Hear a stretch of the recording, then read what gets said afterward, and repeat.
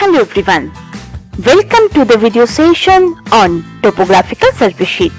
We have completed colors and their significance in Topographical Maps in last video. Today's topic of discussion is conventional signs and symbols in a Toposheet. So let's begin the topic. Waterfall. A waterfall is a place in a river where water spills suddenly downward.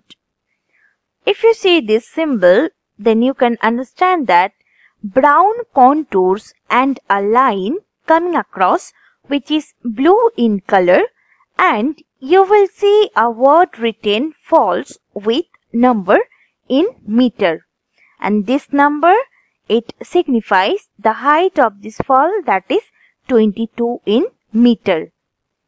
So it is waterfall. Footpath. Footpath is a temporary path made by men to cross a region, and it is shown by a single line of dots in red. So if you want to copy from here, this is how you have to draw. Fire line or fire break. So what is fire line? Fire line on a topographic map means the indication of clearing or a gap or an empty space that runs within a forest area, and this is done in order to stop the spread of fire in the forest, or I can say that it is done to prevent the spread of fire in the forest region. If you try to find out the fire line symbol, then you have to look for this symbol. Along with this symbol, the fire line will be written. So you will not be facing that much problem to find out the fire line symbol. Then we will know about telegraph line. So here we can see the telegraph line, and it is means of communication. Okay. So a wire strung between two locations allowing telegraphic communication. So that is telegraph line. Now we will know about some important monuments and buildings. First symbol, that is Chhatri. So here I have drawn the symbol of Chhatri, which is red in color. So Chhatri are elevated dome-shaped Indian architecture. The word Chhatri means canopy or umbrella. Tomb. It is also red in color. As you can see here, a tomb is under a tombstone, which says the name of the person who died and when they lived. Idgah. So it is Idgah. So Idgah is a place set apart for public prayers on the two chief Muslim feasts, Eid prayers for Eid ul-Fitr and Eid al-Adha. It is usually a public place that isn't used as a mosque at other times of the year. Lighthouse. It is also red in color. So here I have drawn a tower or other structure displaying or flashing a very bright light for the guidance of ships in avoiding dangerous areas in the following certain routes. So this is lighthouse. This is the symbol of fort, which is red in color. The next symbol we will know about grave. As you can see here, I have used black color. So this is how you have to draw, but it is little curvy. A grave is a location where a dead body is buried. To find the duck bungalow, you have to look for this symbol. As I have written here, DB in capital letter. So this is the symbol of duck bungalow. Then for camping ground, CG. Then reserve forest, RF, that is also in capital letter. For protected forest, you have to look for this symbol PF, which is capital in letter. Then what is the difference between reserved and protected forest of India? Both forests are owned by Government of India. That is the similarities. Okay. According to characteristics, they both are protected wildlife, animals and plants. Okay, so for reserve forests are owned by Government of India and often upgraded to the status of wildlife sanctuaries and national parks. National parks, wildlife sanctuaries are reserve forest areas in India and home to large number of wild animals and birds. Biosphere reserves, so that is the ecosystem with plants and animals, are large protected areas of natural habitat where the flora and fauna has full protection. For protected forests, so protected forests of India are natural areas where the habitat and resident wild species have certain degree of protection. So this is the difference between reserved and protected forest. Circuit house. CH, this is the symbol of circuit house. So what is circuit house? Circuit house is a guest house exclusively for government employees. A circuit house is called circuit because in government and law terminology, circuit means an administrative division. So we can say that circuit house, which is a large building to accommodate officials on duty.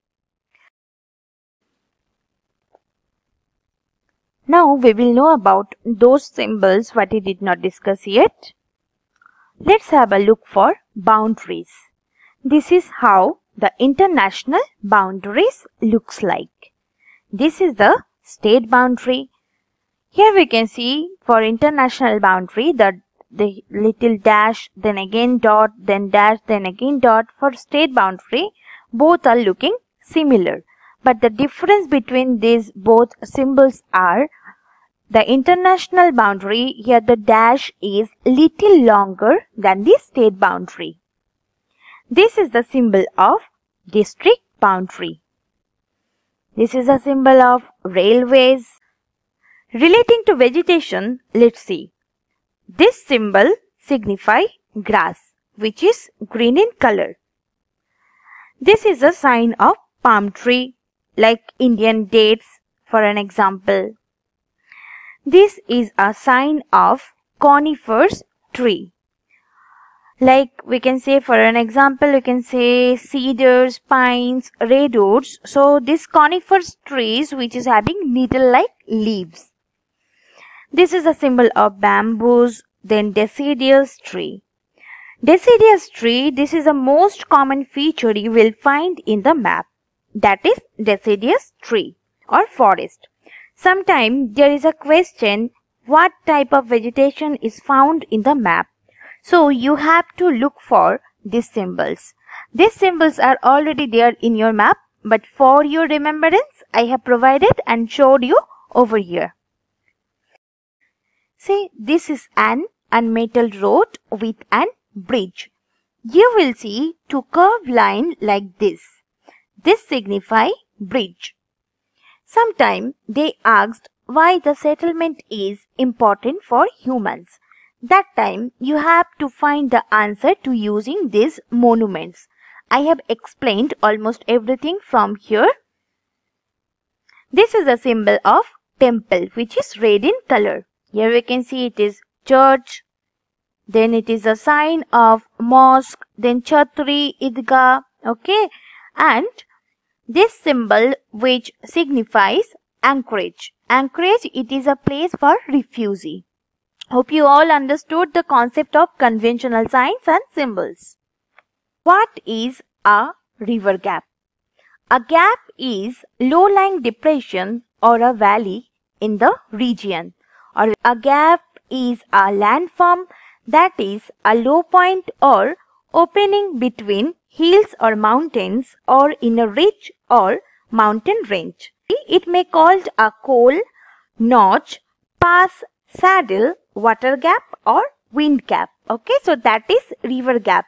A river flows through a gap. So that is the characteristics of a river gap. The next symbol you can see, that is foam line. Okay, so it is also actually it is also a contour line. So when the relief of an area is so inaccessible, it means unable to reach and complicated that assessment of its accurate height is not possible. Contours are drawn as broken brown lines to show only the general pattern of the ground and give no definite idea of actual ground. So that is form line. You can see some more conventional features what we need to know.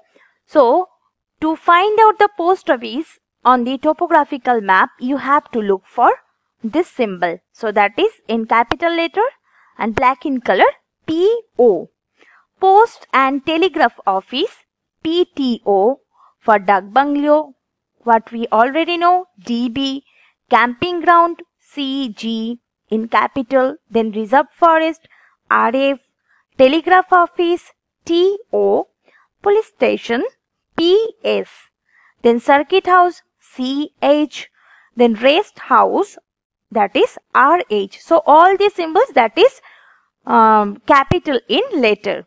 For Protected Forest, PF. Here we can see a name written, that is Khera. So Khera denotes as a village. Okay, so whenever on the topographic map you will see the Khera has written, then you have to understand that that signifies as a village. Naka. Naka and outpost where tax or toll is collected. So that is Naka. Then Piao, a place where water is available. So that is Piao. Hope you all understood all the conventional signs and symbols and their uses properly. So students, we have finished discussing all the important symbols relating to topography. Please go through with the video. I hope this video has provided you some information about conventional signs and symbols. Thank you so much. See you in the next video.